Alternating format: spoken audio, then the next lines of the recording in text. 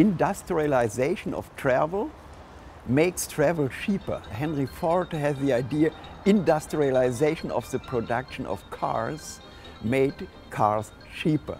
And this is the idea of industrialization, of serial production.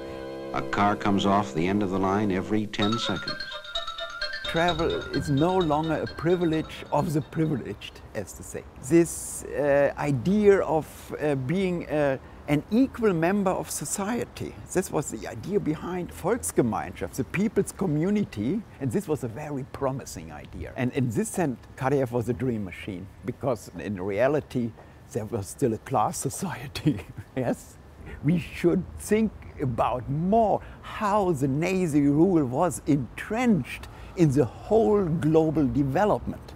If we always say, oh, what is this? Between 33 and 45, there was a sort of island, this Nazi Germany. This is not the case.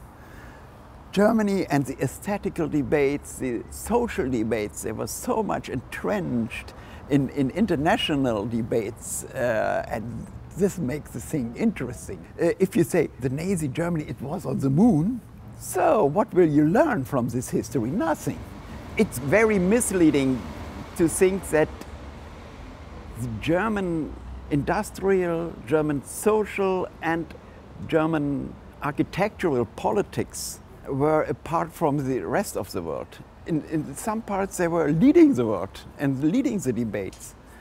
This made this regime attractive for intellectuals in England and in America as well.